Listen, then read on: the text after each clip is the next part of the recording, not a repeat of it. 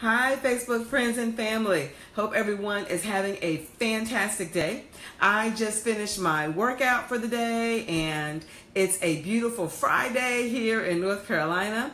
I am just really chilling this morning. Well, I chilled this morning, did my workout, got everything done that I was supposed to get done this morning, ran my errands, and then I had a really quick word for you. Let's just call this a weekend word. And it is, I finally figured out what was holding me back. All right, let me say that again. I finally figured out what was holding me back. Hi, Kimberly. Hi, Amy, Darlene, Sheila. I see there's a lot of people hopping on. Great to see everybody this afternoon. And I tell you what, when I finally figured out who was holding me back, it was a little bit frightening to say the least, okay? And I tell you what, one of the things that I've learned about anything that I do, and that is, or things that I help other people with, is there's always this one person that's holding you back from doing some of the things that you really want to do. Whether it's with your vision, whether it's with your career or your calling, or regardless of what it is, okay? There's always this one person that seems to hold you back. And I experienced that the past couple of weeks myself. I kept saying something that I couldn't do, or I kept making excuses or reasons as to why I couldn't do it, or why I shouldn't do it, that sort of thing. But let me tell you what I found out. That the person that was holding me back, or I finally figured out that the person that was holding me back was me. Okay? It was my own apprehensions. It was my own fears. It was my own, should I really do this? It was my own, am I really hearing from God?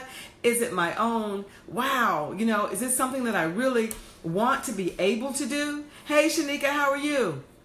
So I want to give you a really, really quick weekend word. You know what? I always say really quick, and then I always stay on here a little bit longer than I intend to. Okay, but I can't stay on here long today because we got several graduations we've got today, and in different cities in North Carolina, so it'll be interesting to see how we get to them all. But anyway, I want to tell you how I found out that the person that was holding me back was me.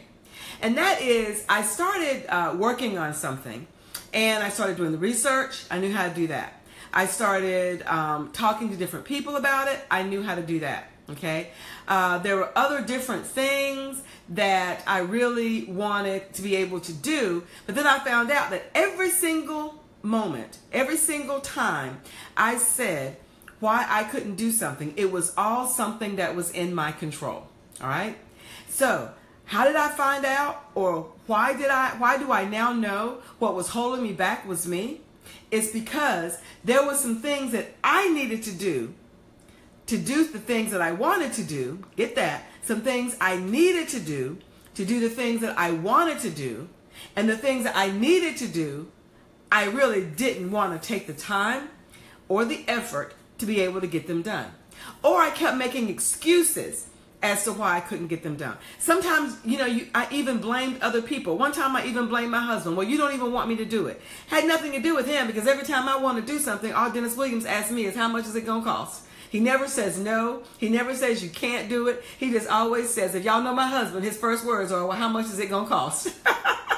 Okay? So here's the thing I want you to know, is that if there is something that you desire to do, if it's to go back to school, if it's to walk completely in your calling, if it is to get a different job, you want to go into a different career, it doesn't matter what it is.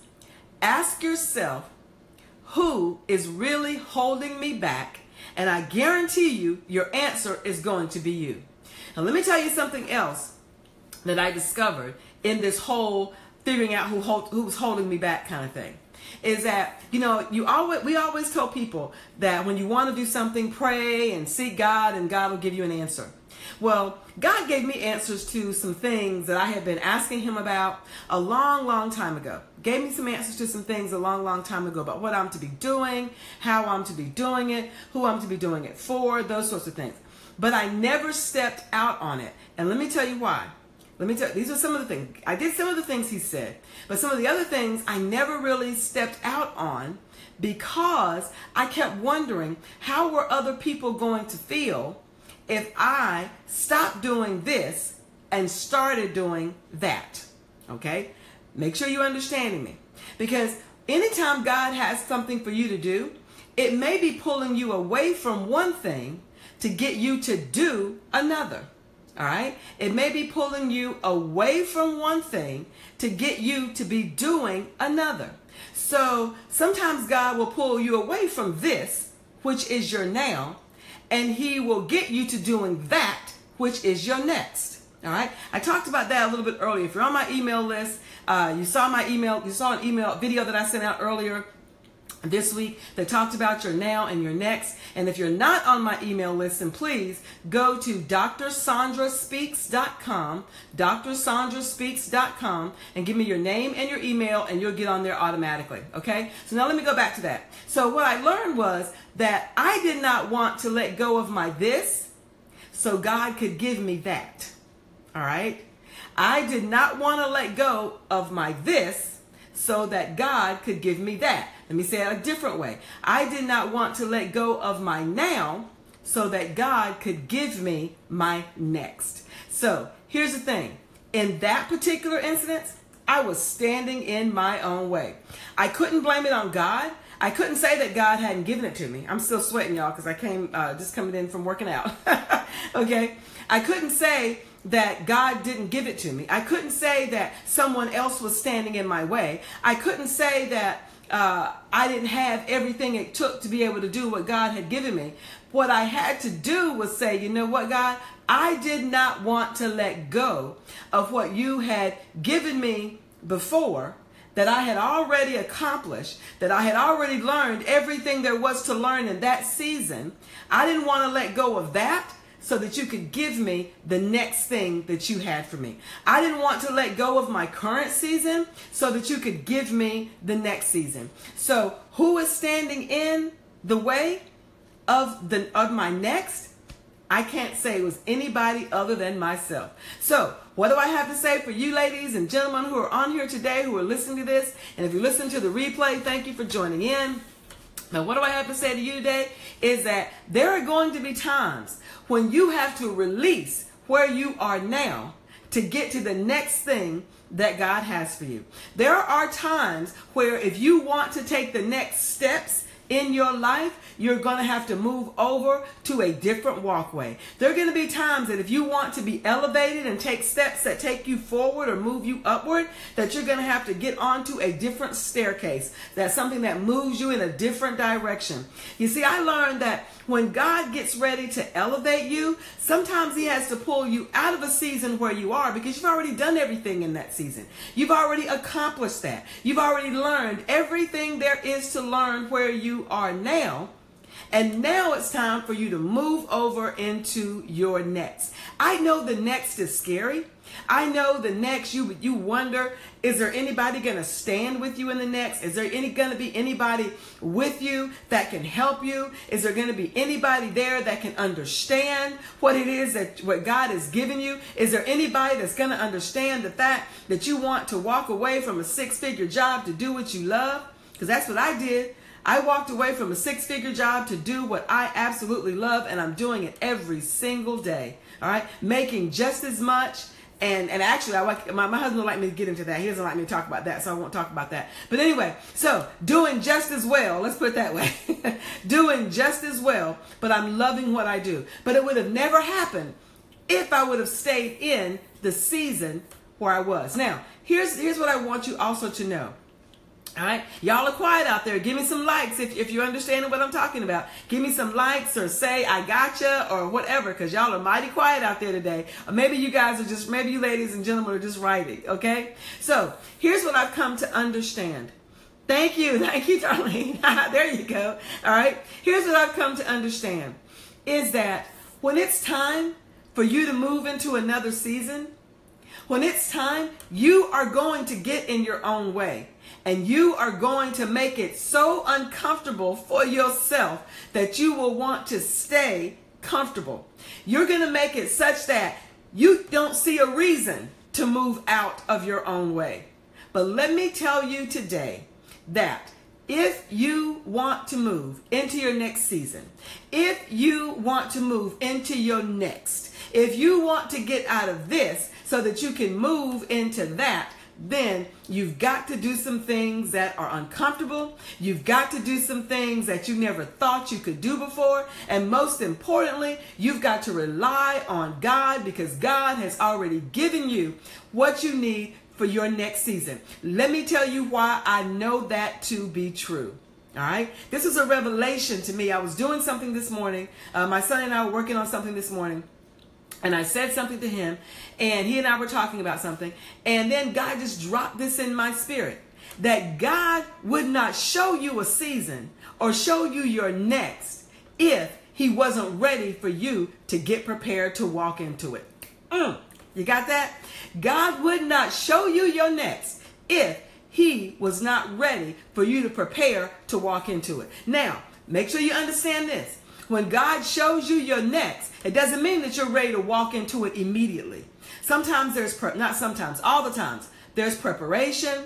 There may be things that you have to do. You may have to go back to school. You may have to be educationally ready. You may have to be spiritually ready. You may have to be emotionally ready or financially ready. And there may be things that you have to do in those areas. But when God shows you your next, that means it's time for you to prepare for it. And I will tell you, sitting around asking yourself or telling yourself that you can't do it, or coming up with all these excuses as to why it can't happen or as to why it's not the time, will only keep you from getting to where God wants you to be. So who was standing in my way? Who did I finally figure out was standing in my own way? It was me. It wasn't my husband. It wasn't my son. It wasn't my church. It wasn't God. It wasn't my family. It wasn't anybody else but me.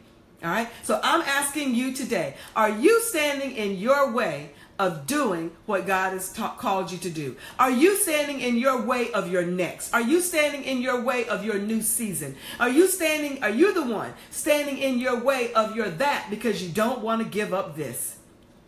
All right. This is so on my heart today. I am speaking this weekend at an academic achievement and graduation and promotion celebration at the Fountain of Raleigh Church this weekend. And I'm so excited about that because the Lord has just given me a word about stepping.